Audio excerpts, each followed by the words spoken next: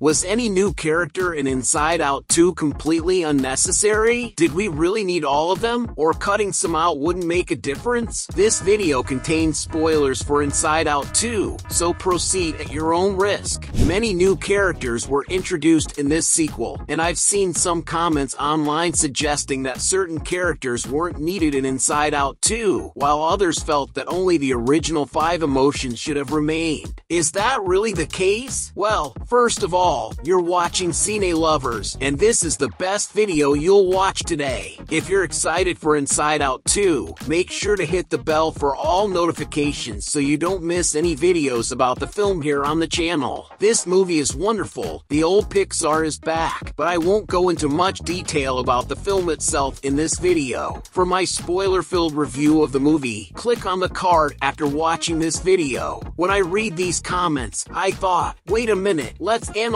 this calmly. Whenever a sequel is released for any movie, series, or book, new characters always join. This is to expand the story, create new situations revolving around them, broaden the film's universe, and also, why not, to sell toys and other personalized merchandise. It also gives new life to the franchise, keeping it alive and potentially leading to more sequels. In Inside Out 2, over 10 new characters were introduced. That's a lot, and I'll analyze each one. I want you to leave your opinion in the comments about whether these characters were unnecessary. Starting with Bloofy. This guy was part of Riley's favorite childhood show, and because she grew up, this memory, which was Bloofy in physical form, ended up in the vault where repressed things go. This character is meant to make you laugh, providing comic relief. He's funny, and thanks to him, we know that Riley really liked him in her childhood, but he doesn't contribute to the story beyond that scene in the vault. However, he has a friend, Pouchy. This Pouchy steals the scene when she appears. Besides being funny, she's that classic character from children's shows who helps the protagonist solve challenges by delivering an object, like in Mickey Mouse Clubhouse. So, whenever the characters in Inside Out 2 need something that seems almost impossible, Pouchy comes in to help. This raises the question, is Pouchy just a script help? Well, if she weren't there in 2 very delicate moments, the script would need to take another direction to help the characters. But honestly, I loved him. She's another comic relief in the film, and a detail worth noting is that both she and Bloofy are in 2D. So, all the objects Pouchy delivers are also in 2D, creating a mix of 3D and 2D animation in the same scene. Genius! Deep Dark Secret. This guy resembles the Dark from Orion and the Dark, and Disney's idea to include this character was quite interesting. He has a more significant role than Bloofy. He appears less than Bloofy, but Deep Dark Secret's importance to the story is greater. Deep Dark Secret is also locked in the same vault, and he literally represents that deep dark secret you don't want anyone to know. That secret kept under lock and key. That's exactly what Disney did. They put the guy in a vault, and he's the one who releases the 5 basic emotions from the glass jar. Plus, the post-credits scene also features him. So, he was an important character. He appeared very little, but that little was a lot. Just like you're like, it's super quick, and you helped me a lot. Thanks, we're together. Along with all these characters was Lance Slahblade, a video game character who becomes Disgust's crush. He's in pixel form, like a real video game character, and shows various bugs, such as not being able to jump or get past an obstacle. Classic old games. Lance is also comic relief because the only task he adds to the character's stories is accidentally trapping several security guards who are chasing the 5 basic emotions. Valentina Ortiz. She is the leader of the Firehawks hockey team, and everyone wants to play on her team, including Riley. Val has a good role and is quite an important character throughout the film. In the hockey crew, there are also Bree and Grace, who are Riley's best friends, and a lot of drama happens with them. After anxiety took control, it changed all of Riley's convictions, causing her to distance herself from her two best friends to get closer to Val and join the Firehawks. If you haven't seen my spoiler review of Inside Out 2 yet, click on this card as soon as this video ends. Nostalgia, who is considered the fifth new emotion, didn't have much screen time. She appeared a few times just to make some funny comments and then quickly left the scene. I always said there would be a fifth new emotion, and at the time, I even mentioned it would be nostalgia. The new characters are completed by anxiety, embarrassment, ennui, and envy. These four believe they are more sophisticated and better than the five basic emotions. They think they can easily control Riley and end up causing a big mess in her mind and on the control panel, hindering more than helping. But in the end, they realize they can't handle it alone and need the help of joy and the other emotions. To me,